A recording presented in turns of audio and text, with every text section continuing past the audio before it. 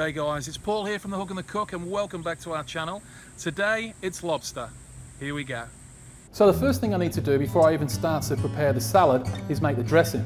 It's a nice spicy little avocado dressing that's going to go really well with my chilled lobster. In goes our avocado, probably about half an avocado.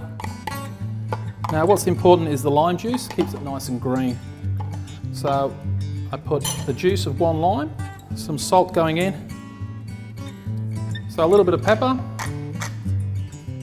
So now I'm going to add some cream, and then I'm just going to add a couple of drops of hot chili sauce. And then blitz.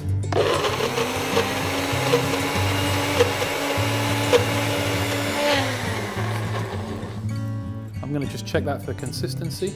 Oh, it's looking nice. Beautiful. Perfect. Great. I've got a nice sharp knife and I've actually peeled the lobster from out the tail. We did that a little bit earlier. And then we're just going to slice into medallions.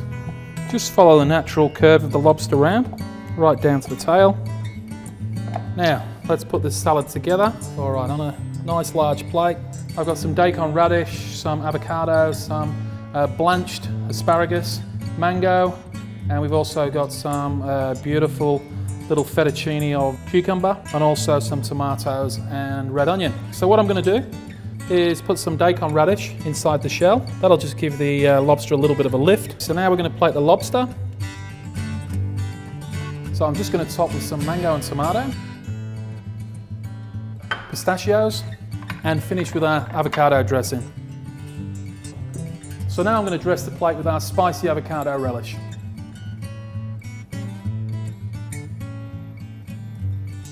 Just a squeeze of lime over the top, and there you go. Hope you enjoy it, folks. Well guys, I hope you enjoyed that clip.